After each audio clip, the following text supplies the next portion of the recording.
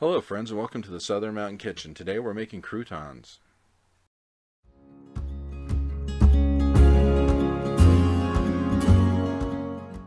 So what we're going to do is take some bread that's older, that kind of has gotten hard, that you really won't use for anything else, and we're going to cut it into small pieces to make our croutons.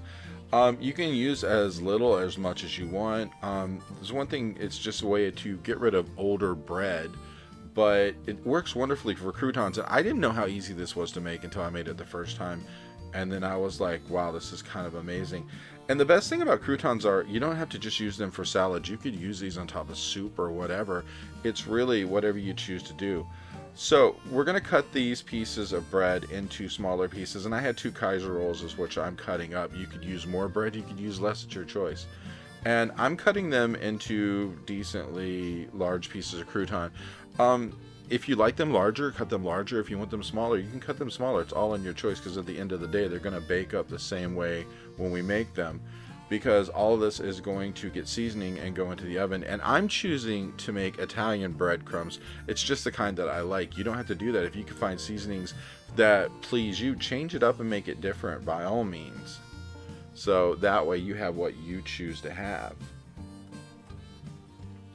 So as I said, we're going to cut these up into a decent size, and mine, like I said, are medium-sized ones.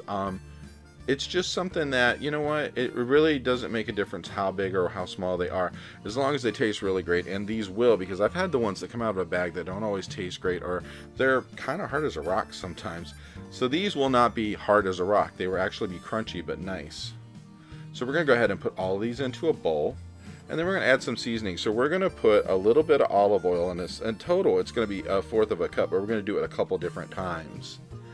And then onto that, we are going to add just about 1/8 of a teaspoon of salt. And then to that, we're going to add a little bit of garlic pepper blend, which basically is about 1/2 teaspoon. Then we're going to add about 1/2 teaspoon of pepper.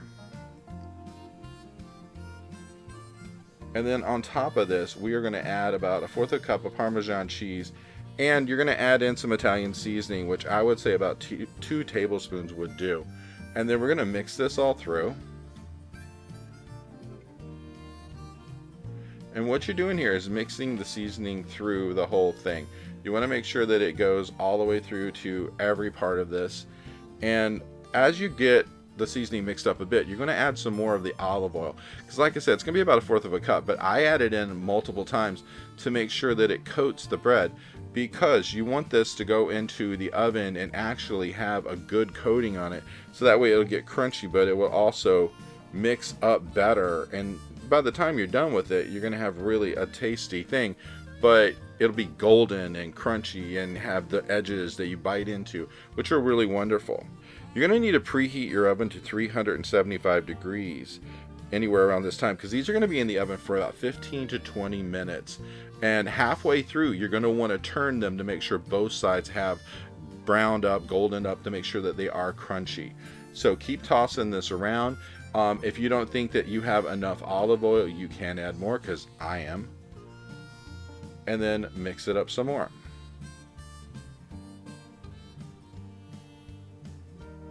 So as you can see, the olive oil and all the seasoning seems to be coating all of the breadcrumbs, and that's what you want to see.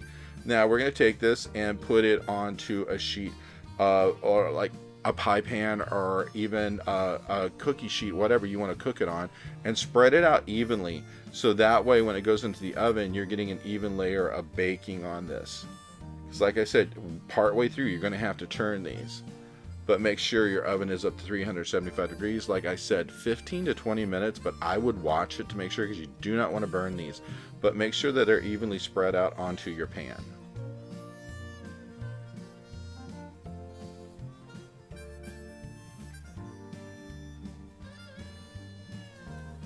Now once you get these baked, just a reminder, whatever you have left over that you don't use the first time, you can put these in a container and put them in the fridge for about a week, and they're good. But when they come back from the oven, they look a lot like this. So as you can see, they're golden all over, and they have seasoning throughout. And when you put them on a salad, they look something like this.